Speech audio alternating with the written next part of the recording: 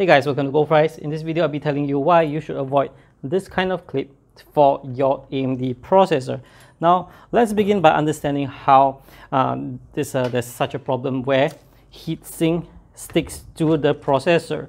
This is because of the surface here, and after you apply thermal paste, depending on the type of paste, after you place the cooler and all that, it may stick due to the suction from the paste, and there are problems where users yank it out and the processor comes along with it. So in order to avoid this kind of thing happening, what you do is you power on the processor, heat it up a bit, wriggle it around before remove, and it's pretty much done. So typically that's how it is. For AMD coolers like this Wraith Prism, it's a non-issue, typically because the clip, all you have to do is get the clip in place and have the latch hooked, secured, and it's done. And even if you unhook the latch, it's independent of the heatsink. Same with other third-party coolers. For example, a Be Quiet cooler like this one. When you have the brackets ready, it's held in place by a piece like this. So it's non-issue. The retention bracket is separated from the heatsink.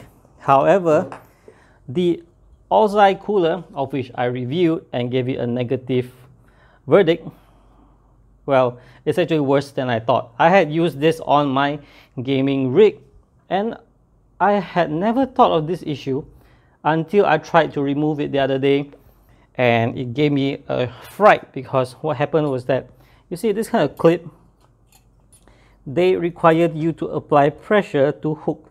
Notice how it hovers like this. This means you have to apply pressure and then even more pressure to clip it, and later when you remove it, let's say you remove one side of the clip, it will spring. What happens if it springs and the thermal paste happens to be securely giving it a suction? That's what happened to me. My processor came out and I got a fright. I thought I had damaged my precious Ryzen 5 3600, of which is a very good overclocker. So yeah, this is what I'm trying to tell you. If you see coolers with this kind of mounting bracket, please do not use such a cooler for your AMD processor, because even if you manage to heat it up, I have no way to, no one has a way to guarantee that your this spring will not be dragging your processor out together. There might be a suction, and if it's there, it's going to be like what happened to mine. It dragged out, and in my case, I had fans on it, and the fans were on the casing and such, so it was hanging like this, and I had to quickly detach the fan and remove it, and fortunately my 3600 was not damaged. It was a close call.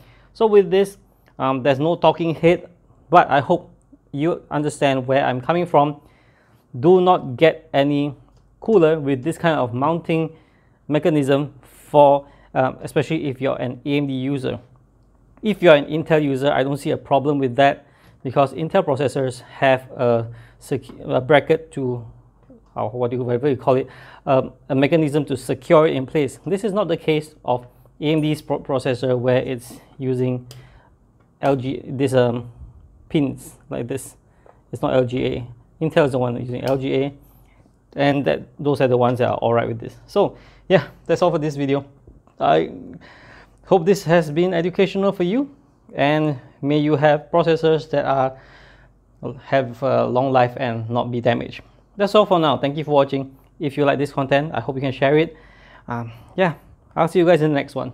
Bye bye.